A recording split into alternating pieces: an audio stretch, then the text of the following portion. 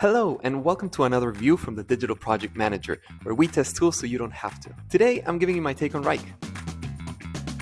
And through this review, I will tell you how this tool approaches certain core aspects of project management and if there's anything that stands out. But most importantly, if there's anything that sucks. Let's get into it.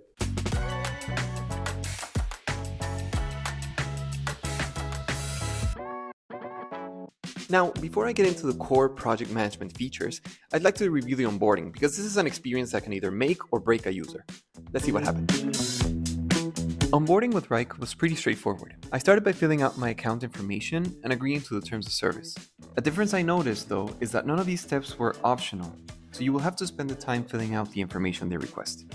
After that, it asked me questions to help me set up my first project, such as the name of it and a few tasks. In my case, I decided to fill out only the name of one task and then hit next. And just when you think you are done, Wrike throws an extra thing or two your way. Unlike its competitors who opt for onboarding checklists that you have to complete performing actions, Wrike gives you all the steps you should know in a series of videos. Then, if you navigate to the Help menu, you will see help guides that consist of 3 quick steps to help you understand the view you are in.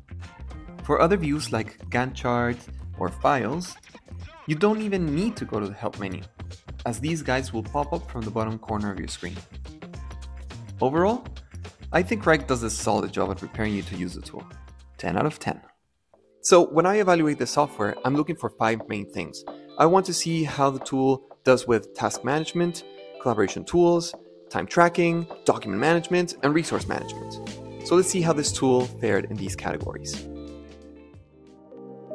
Here's what to expect when you create and manage tasks within Wrike. As you can see, creating tasks and subtasks is very easy. The right-click context menus make this process even faster, as you do not have to go into the task cards to build subtasks. I selected the tasks and dragged them into another to create a group. Now, if you are used to building your projects using the Gantt chart view, you'll have to be careful. You can do so, but during my testing, I saw the tool glitch and show me a notification on screen that did not allow me to click on tasks, to open them, or continue building tasks from this view. If you want to keep track of tasks, you can use the status column on the list view, or use the board to follow along a workflow. Keep in mind that Wrike will display subtasks nested into the parent task cards. But if you want to keep an eye on every single detail, I have something else for you. This view is called the Stream view. And by adding this to your project, you will be able to follow a timeline that shows every single detail that's happening around your project. Here's how you can collaborate with others using Wrike. Reaching others is easy, since every task has a comment section. In these comments, you can mention your colleagues directly by using the @ symbol. This way, they will receive notifications in their inbox and can reply to you faster. Notice that Wrike also has a way to react to comments. In the comment section, you can also use the @assignees and @followers if you want to make more people aware of some situation. However, if you constantly generate content in your projects, you will love this. Given you have the right plan, clicking on an attachment will open the proofing feature. In this feature, you can have conversations focused on your deliverables and keep track of the changes using versioning. How cool is that? Tracking time is easy, as this feature is built into the platform. All you have to do is open a task card and scroll to the timer section. Here, let me add a manual entry that will save directly to the timesheets. I'll specify the time it took me to complete the task, as well as a brief description of the activity, so it is easy for the person reviewing time entries. If you prefer working with a timer, let me show you something really cool. Go to the tasks you think you'll be working on during the day, and click to start the timer on each one. Then, navigate to the top menu and find the time tracking widget. Once you open it, you will see that Wrike has saved all the timers you recently started. You'll be able to quickly start and stop timers and save some time during the process. If you want to know how your project team is doing, you'll have to open the workload view from the sidebar menu. Here, You can create as many workload views as you need and specify the people you want to monitor. Once you finish setting up your view, you will see a list of your resources and what they are working on. Colors indicate allocation levels, and clicking on the timeline will give you additional information about the task that is creating that allocation. However, to see this level of detail, you'll need to enable effort for each task first. To do this, simply click on a task and select the Enable Effort option. Then, set the number of hours allocated to the task and let Wrike do its magic. If, like in this case, one of your resources is over-allocated, you can reassign by dragging and dropping. In this case, however, I decided to do something a little different. I pressed the key combination suggested to share the load instead. Now, my resources are good to go. Here's how you can access all your files in Wrike.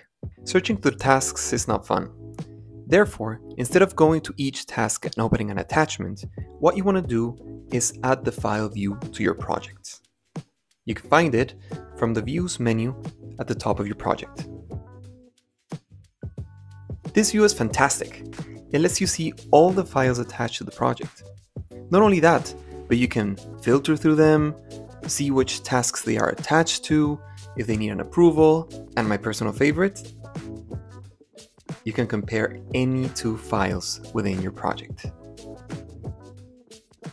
Now that you know how the tool fares in terms of the core project management features, let me tell you which were those features that were great.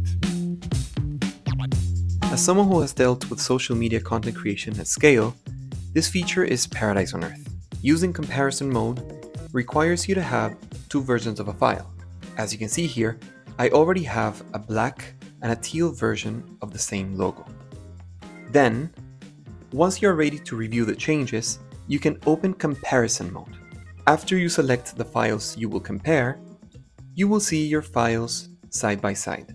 However, you can open my absolute favorite, Overlay View.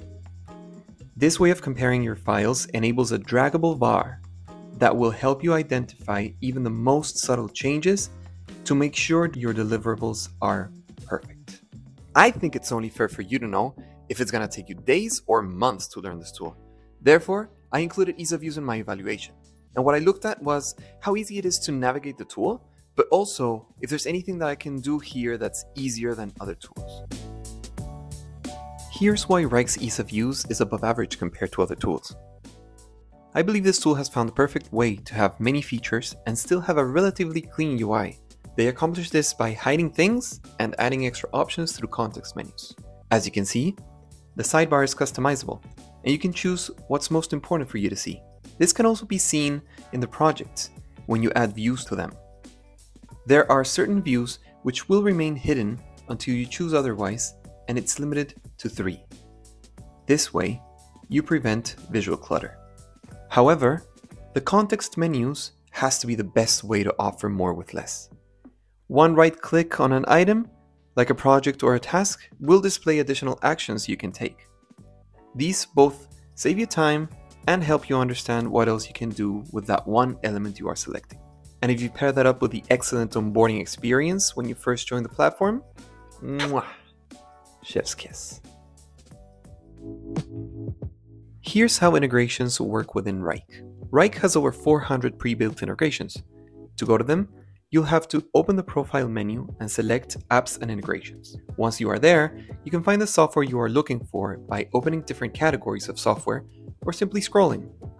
Once you find your tool, click on it and add it to your instance.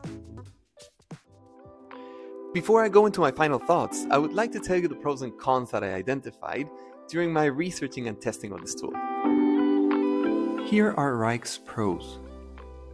Its right-click context menus allow you to do much more with fewer clicks. Also, Wrike's comparison mode within its proving feature lets you dynamically switch between two versions of a file.